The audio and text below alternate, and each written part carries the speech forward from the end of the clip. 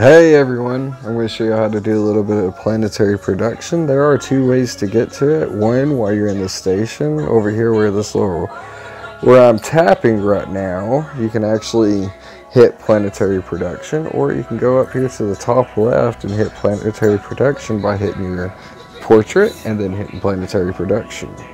That'll bring you straight in there. Alright. And this brings up your planetary production. As you see, I have a few that's already set up.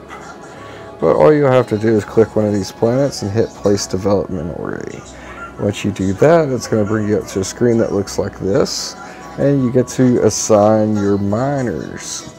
As you can see, I have 2 on dark compound, 2 on suspended plasma, and 3 on plasmoids. You can set it pretty much however you want to, depending on what you need most. It's pretty much that easy, and just remember, you hit this button right here, this little plus sign next to the timer, and it's going to increase your timer. Once that timer runs out, you're going to stop mining, so it's good to keep that refilled. Once you get ready to pick something up, you're going to hit launch.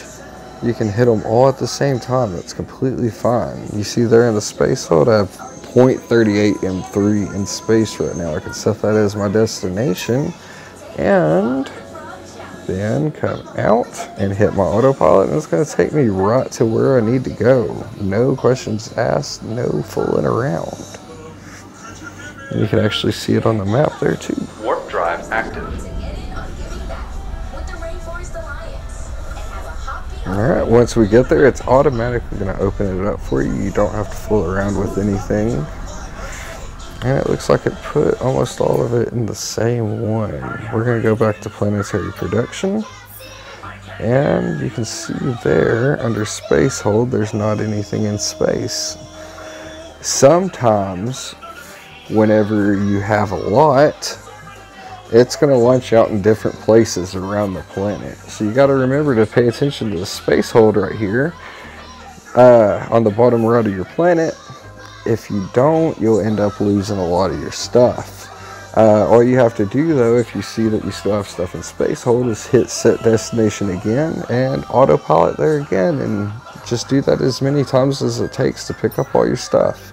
It's that easy, guys.